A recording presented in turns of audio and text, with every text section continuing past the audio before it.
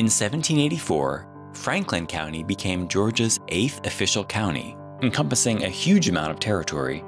But part of it was claimed by South Carolina, and a large piece was broken off in 1796 to become Jackson County. In 1801, the Georgia Assembly decided to grant some land to the newly established Franklin College in southeast Jackson, thereby creating Clarke County. A town started growing up around Franklin College, which was called Athens. This funky little town kept growing as more colleges were founded and joined with Franklin College to become a university. At this point, Athens was outgrowing even the Clarke County seat, which was in Watkinsville at that time. In 1872, the seat was officially moved to Athens to reflect its growing importance. But that left the people of Watkinsville a little bitter, so they petitioned the state for their own county, which they got in 1875.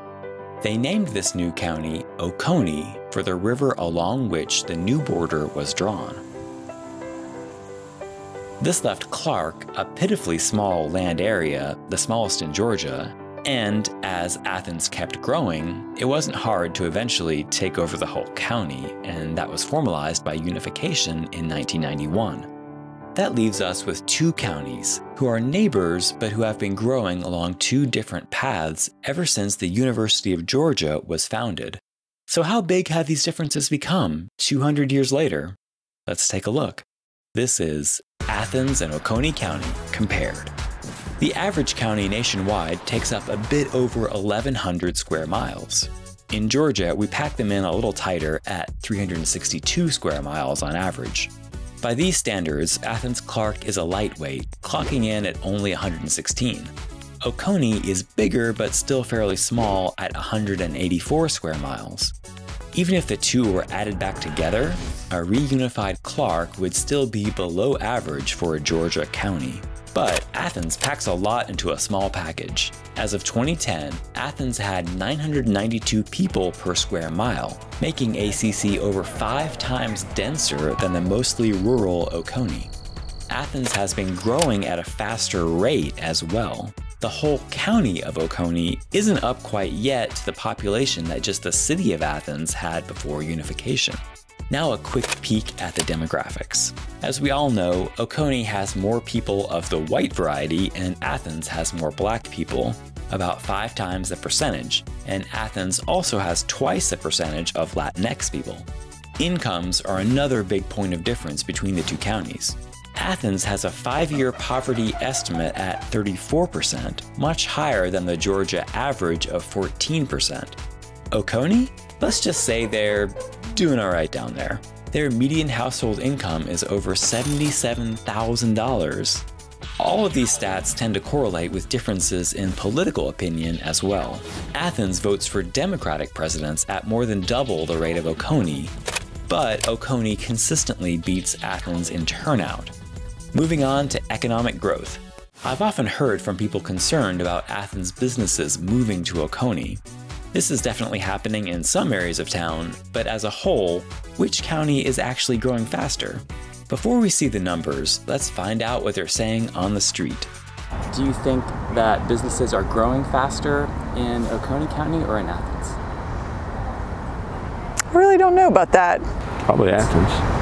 I'd say probably Oconee with the new Epsbridge Parkway and everything. I'm not sure they're growing at all. I think they're shrinking actually. Oh, for sure Athens. UGA, Athens, but it's going to be higher on rent, so Oconee outskirt just to be on the safe side. Seems about even. If you look at sales tax collection, Athens seems to maybe be growing a hair faster than Oconee. Is that right? Computer, adjust for inflation. Seems about even now, I think. Normalize to 100% and zoom in. There it is. This may be the reason why some people think Oconee is growing faster. It is, as a percentage of their total. Oconee fell further in the recession, relatively speaking, and grew quicker in the recovery. Being from Athens, that doesn't bother me because Athens' economy is so much bigger overall. Well, let's move on, because it's time to talk about education. Hey, people on the street, I want to know, which county has the better school system, do you think? I think they're better in Oconee. I think the schools in Oconee are better. I really don't know. I'm not sure. I don't have kids here. Okay. Oconee. I would have to say Oconee. So that was unanimous. But what do the facts say? Well, the first thing we should find out are what kinds of students are going into each school system. People of color make up 80% of Athens-Clarke County students, as opposed to only about 20% in Oconee. That's a big difference. 46% of Athens-Clarke students are economically disadvantaged, compared to only about 9% in Oconee. Already, we can tell that the kids in Clarke probably have some challenges that they just don't have to deal with in Oconee. Do you think going hungry or not getting as much help from your parents might lead to lower test scores? Yeah, it does. It turns out that academic achievement is very correlated to income. This is not the fault of any one teacher, or school, or even school system. But this is a comparison video, so let's take a look at our kids' reading levels. Oconee kids start with a big edge over their Athens-Clarke counterparts, and that advantage is maintained as they get older. That's true even though we spend thousands more per student every year here in Athens than they do in Oconee. Our graduation rate is worse, and our college enrollment rate is even worser.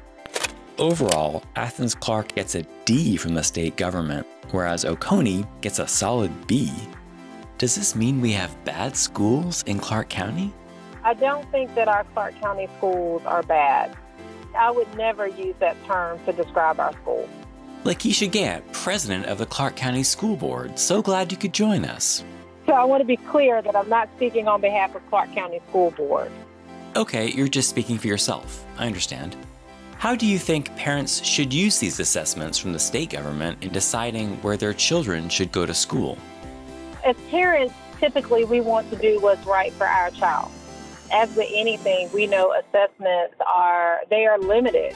And so I would encourage parents to look at a variety of different things, like go into our schools, talk to our teachers, speak with our principals, speak with the, thousands of people that have their children here. So gather as much information as you can to make a more informed decision about where to place your child. If we're only making decisions based on like what my friends told me, or what I've seen based on like state ratings, or what I see in the media, or based on my fears, then ultimately, it actually just reinforces that narrative. The key question is, what am I moving from? Like, what am I looking for? And what am I afraid will happen if I send my child here, right? Because we know, like, students who generally have support from home, like earlier intervention, access to resources, those students tend to do well regardless. So what exactly are people running towards and away from? I think sometimes these state scores, they serve as a way to lessen cognitive dissonance for parents who make the decision to send their kids elsewhere. Please subscribe for more videos about local news, state politics, and national policy. Thanks for watching. I'll see you on the next one.